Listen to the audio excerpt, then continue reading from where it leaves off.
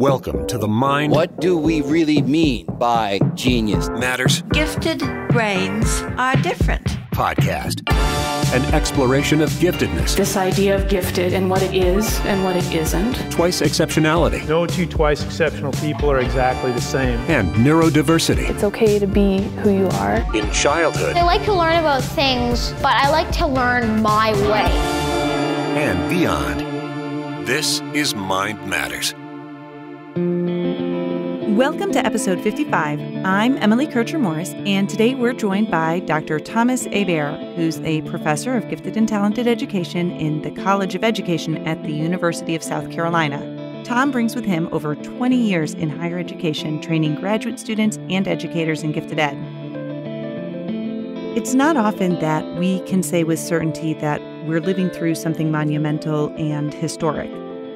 As we told our kids, bookmark this period of your lives and remember it. Our encounter with COVID-19 will be a life-changing event, and it's really hard to know what the world will look like on the other side. What we know is it'll be different, and we'll be changed. But first we have to get to the other side. So we're working on a bonus episode that will release in the next few days where we'll talk about navigating these uncharted waters. We'll talk about ways families can use the time to build relationships, or at least help existing relationships survive intact, because it's unnatural for the human species to be sequestered and isolated. It takes a toll on the strongest relationships, and combined with the uncertainty we're all feeling right now, it can weaken even very strong foundations.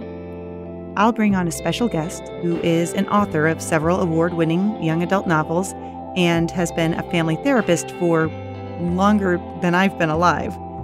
So if you haven't yet, please subscribe wherever you get your podcasts and turn on your notifications because you won't want to miss it. Coming up next. I'm Tom Hébert, and I'm currently a professor of gifted and talented education at the University of South Carolina in Columbia.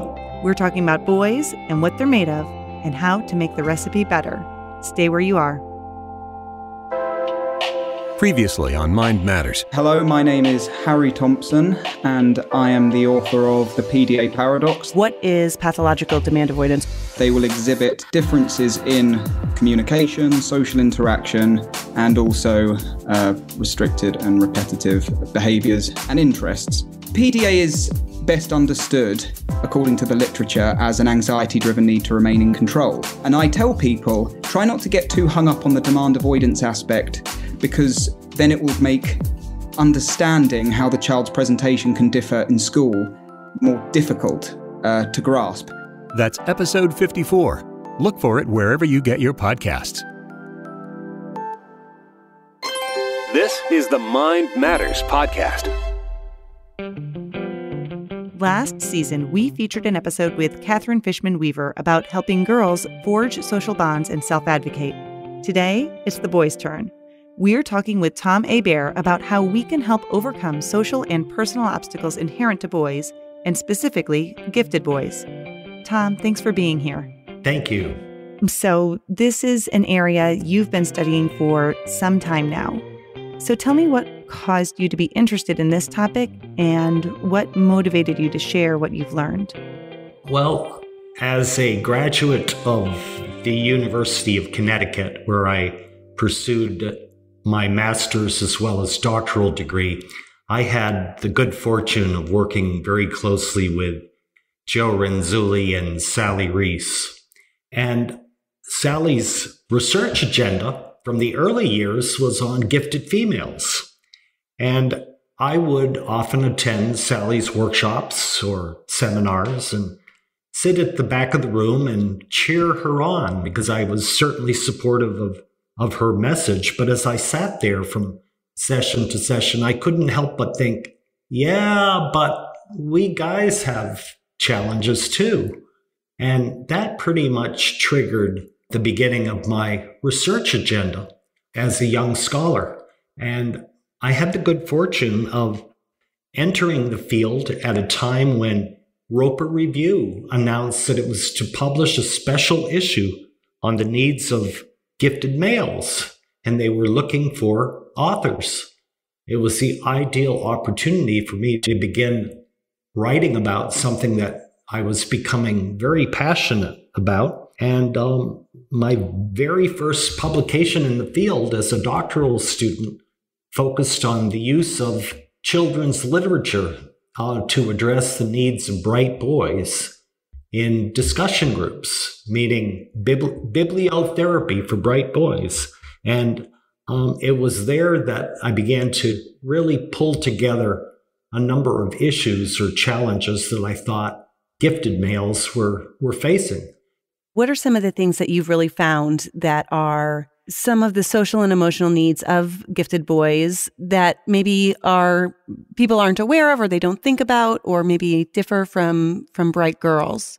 I think one issue that is parallel to an issue that young women face but may look different in young men is the whole notion of image management. Right. How a young man projects himself to the world, to the peer group, to the schools, and how he manages to negotiate day-to-day life, being bright, being talented, and being male. And I think my best example of this would be an experience I had with a young man that I taught in the Department of Defense dependent schools. I was a DODS teacher in West Germany, working with the children whose moms and dads were in the Army. And phenomenal experience. I was teacher of the gifted, K through 12, and it was in 7th and 8th grade gifted seminar that I met up with Eddie. Eddie was, according to the young women, the awesomest boy in 7th grade. He was definitely charismatic. He was handsome. He was charming. He was a leader.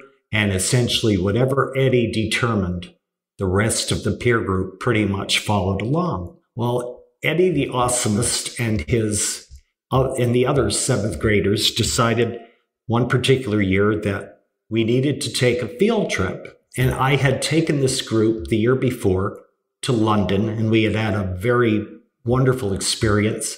But these 7th graders decided they wanted to see a communist country. And we took a look at the map and decided that Budapest, Hungary would be the place to go. And they were, needless to say, very pumped up about the possibility of taking on this field trip. We would travel through Vienna, Austria, and have an absolutely phenomenal experience. Well, American military families do not make big bucks, let's face it. So we spent a good portion of the academic year raising the thousands of dollars that it would take to provide this opportunity for these kids. And Eddie was involved in the car washes and the candy sales and the spaghetti suppers and all of that good stuff, just like all of the other kids. But about 2 weeks before we were to leave for Budapest, I started hearing grumblings amongst the 7th grade boys. They were suddenly labeling this a dumb trip and that they didn't feel like going. When I probed, I discovered that Eddie had decided it was a dumb trip. And needless to say, I had a heart-to-heart, man-to-man talk with Eddie, the awesomest. And I discovered something about Eddie that the rest of Bad Kreuznach High School did not know. And that was that he suffered seriously from motion sickness. And the whole notion of a 16-hour bus trip was something that he figured he could not contend with. You know, he explained, Mr. Hébert, you just don't want to toss your cookies in front of your friends. And so he had decided that he would not participate in the field trip. And as much as I talked with Eddie's parents and Eddie about different over-the-counter medications that he might use to deal with that challenge, his parents nor I could convince him to take advantage of the opportunity. So he did stay home. And because that image of being on top of the world, being invulnerable, being the coolest dude in 7th grade was far more important to him than his involvement in that trip. And I can't help but think there are many other young men out there who probably are doing the same, camouflaging something about themselves in order to maintain that macho, on top of the world image. What are some things that you found, whether with Eddie or some of your other students? Like, what are the things that help? What do they need from us? Oh, boy. There are other challenges I think we need to be aware of as well. And I learned from Eddie, parental expectations can be pretty high. Eddie was coming from a high-ranking military officer, and the messages that gifted males receive, whether it be from parents or from society, or even messages from themselves, can be very difficult. I think of one young man that I worked with years ago. He came from a family where mom had spent each and every waking moment of her life from the time he arrived in the world to nurturing this little guy. She did everything good mothers could possibly do. She read to him at an early age. I mean, she talked incessantly with that little guy. In fact, her neighbors and friends would say they hated to visit the household because she never shut up. She was constantly talking to this little boy. Not only did she talk to him, but she talked an awful lot about him, about how intelligent he was, how creative he was in front of proud grandparents and family and friends. And I can't help but think that little boy picked up on mom's message and interpreted that as, ooh, if I'm going to maintain mom's love, I've got to continue to be as wonderful as she's described. And over time, this little guy became very, very tough on himself, took on perfectionistic tendencies that were out of control. In fact, his younger sister described a time when he came home from a day in high school and threw a textbook across the dining room because he was so furious with himself for having earned a B- on a French quiz. And there was an economic recession that was going on at the time that he was applying for colleges. And his number one choice, his number one school was Middlebury College in Middlebury, Vermont. When the admissions letter arrived from Middlebury, it was probably mom's happiest day. And as neighbors described, it was maybe 20 minutes from the time that letter was delivered to the time that mom plastered the Middlebury College bumper sticker on the back of the Volvo. Even though she was well-meaning and very loving and wanted to do all there was to nurture, I can't help but think that he picked up on those messages. And on the night before he was to leave, he said to his grandfather, "Gramps, I'm really nervous. I'm really scared." And his grandfather said, "Well, most college freshmen are anxious about going off to college." He said, "What you're feeling is perfectly normal." And he said, "No, Gramps, you don't understand." He said, "I know how much it's going to cost for mom and dad to send me to this very expensive liberal arts college." He said, "I know what the price tag is, and I know what's happening with dad's engineering firm right now. Times are really tough during this recession, and I know that's going to be difficult. I have just got to bring home a 4.0. And his grandfather just cringed when he heard his grandson say that, just realizing that this trait or characteristic or this behavior that they had seen in this young boy early on was something that he continued to carry with him. And it took a lot of work on the part of that family to get him to understand that we love you for who you are, not for what you do. And so I think gifted males sometimes lay a very heavy burden upon their own shoulders. Yeah. You know, I just read an article recently Scott Barry Kaufman wrote, and he was talking about career choices of men and about how, you know, it's like we really are emphasizing a lot, you know, oh, we need to get females into STEM and we need to get girls into all of these other, you know, these careers, these tech careers and all these different things. But we really don't emphasize getting men into, I guess, what would be considered like more caring careers like education and nursing. And for whatever reason, you know, that's kind of seems like a societal pressure. Absolutely. And it goes unnoticed a lot.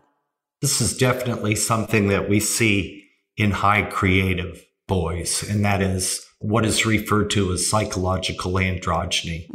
The fact that they might be perfectly capable and comfortable expressing their creativity and their talents and their intelligence in ways that might be viewed as traditionally female.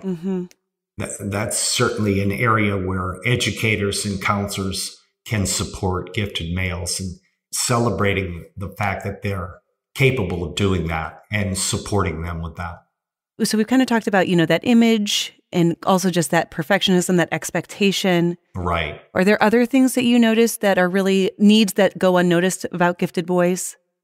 A lot of gifted guys out there have a struggle with finding authentic friendships that are meaningful. There's a real need for somebody that they can truly share their authentic selves with, as opposed to just a good buddy or a bro on the sports team, someone that you can totally be yourself with and share the vulnerable side of you as well. A lot of adult men out there will readily admit that they truly never had a really good friend in another male.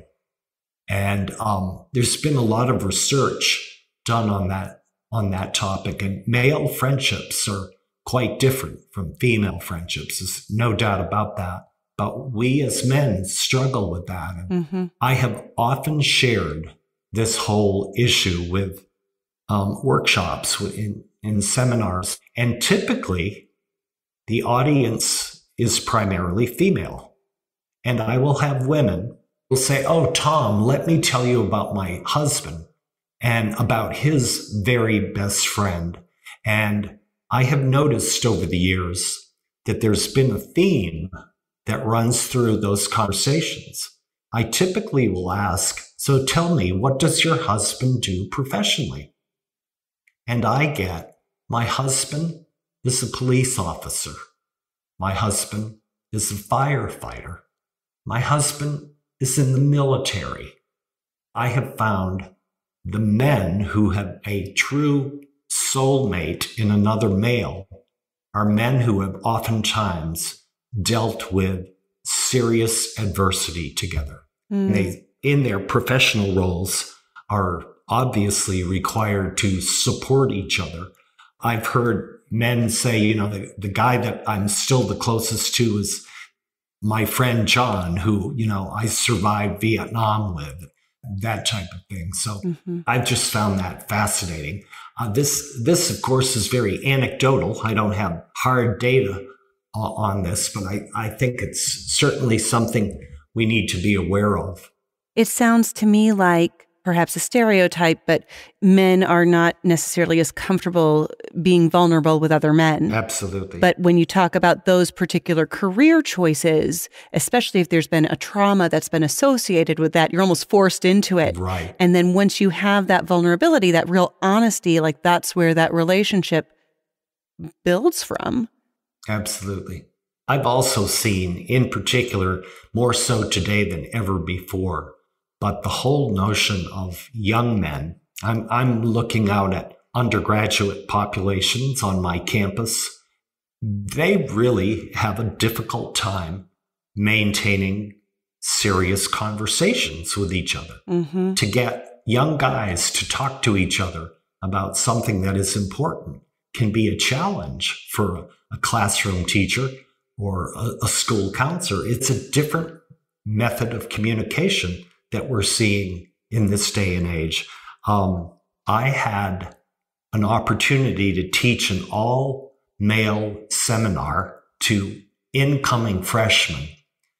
This was a few years ago, and I had 15 young men who arrived for class every day, and I would walk into that classroom, and they'd all be seated there in perfect silence, waiting for the class to begin. There was no conversation going on whatsoever. And I had to learn strategies during the course of that semester to get them to talk in dyads in order to then contribute what took place in the conversation between two men to share with the entire group of 15.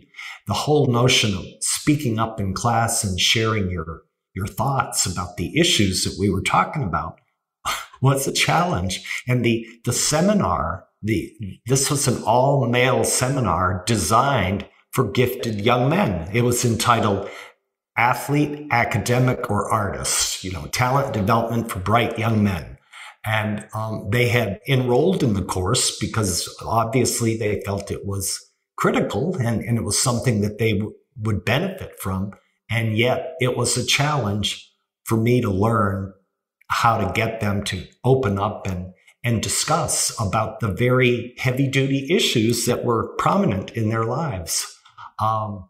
So I've learned definitely through that experience, as well as through working with Awesomest Eddie and others like him, that the more often we're engaged in conversations with young men, we had better have some hands-on activity going on in order to get them to open up. That direct eye-to-eye contact can be a little too intimidating or threatening to them, but you get them involved in something hands-on. They're far more open with self-disclosure. And I'm reinforced in this every time I talk to parents who will say, I have my best conversation with my son in the car. That's exactly what I was thinking. Yes. As he looks out the windshield, he doesn't have to give me the eye to eye. Or dad will say, I put him to work polishing the car with me, and I learn about that girl in algebra class that's driving him crazy. He said, that's where I really find out about what's going on in his life. So I say to classroom teachers, get them engaged in something hands-on, and the conversation is going to be far more meaningful. Yeah. And school counselors who work one-on-one with a male client will tell you, that chess game that you have set up in your office is a great way to get the counseling session started. They let down their guard a little bit more. Absolutely. Let me ask you about this. Are there some considerations that we need to make when we're talking about gifted boys who are from culturally diverse backgrounds? Absolutely. I mean, when you think about the whole notion of just navigating the dominant culture while being true to your own culture is really critical. That young man who finds himself, the only African-American male in an AP math class, for example, finds himself surrounded by the dominant culture, and yet he knows what he's going to be dealing with when he returns to the cafeteria and has to contend with his African-American peer group. The kind of pressure or the expectations of the peer group for these guys and the whole notion of academic achievement is definitely a real challenge, something that young men from the dominant culture do not have to negotiate. Yeah. We can't overlook the fact that these young men, regardless of which cultural group they're coming from, have to deal with microaggressions and racial discrimination in a variety of contexts. And what is happening across this country right now with young men of color is very disturbing. So we've got an awful lot of work to do in terms of supporting our gifted, young, culturally diverse males in dealing with those injustices. And with gifted males in general, we should encourage and help them to find activities beyond school or their homes or family circles. I definitely am a strong proponent of helping them find extracurricular activities and outlets for their talents that are clearly aligned with who they are, and to experiment with as many different extracurricular activities, clubs, athletic groups as they can, or as they may be interested in. I think it's in those different areas where they do find others like themselves. They do make friendship connections that can be incredibly important to them. And they also find, through extracurricular involvement and athletics, they find mentors. Oftentimes, the adults who are in charge of those opportunities or experiences are definitely the kind of people that we would want to guide and to support gifted boys.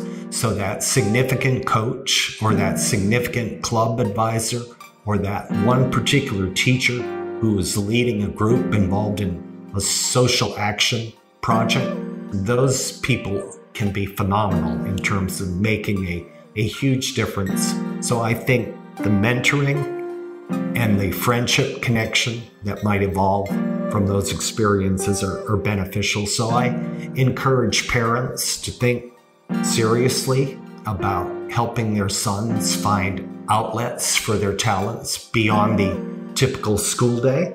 And I would say the same is true of young men at the university. And I think the sooner we begin to do that, the better. I think elementary and middle school boys benefit with experimenting with different talents through different venues and making those critical connections. Thomas Hébert, Professor of Gifted and Talented Education at the University of South Carolina in Columbia. Thank you for spending some time.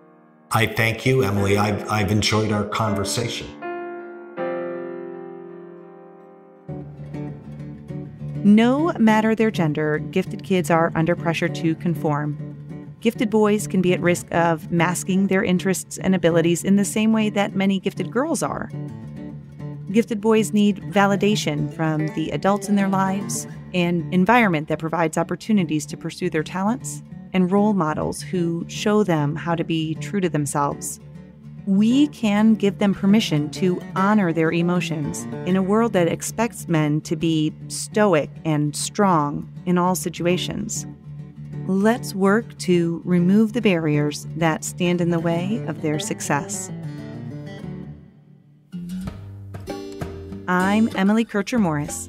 I'll see you next time on Mind Matters.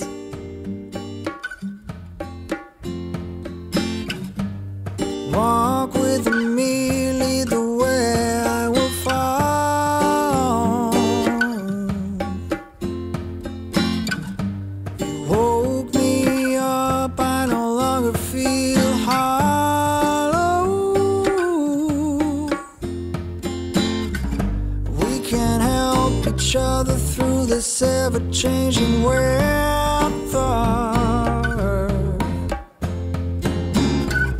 Explore every bend of the road together.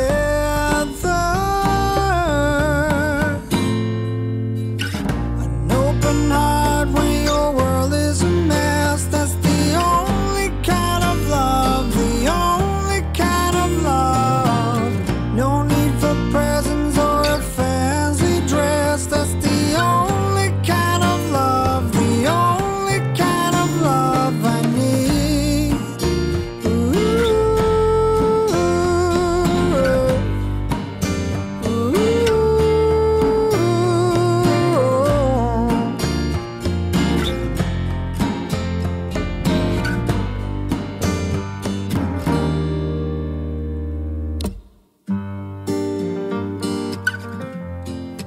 Thanks again to Thomas Hébert. If you'd like to know more about him, you can go to our episode page and check out some links.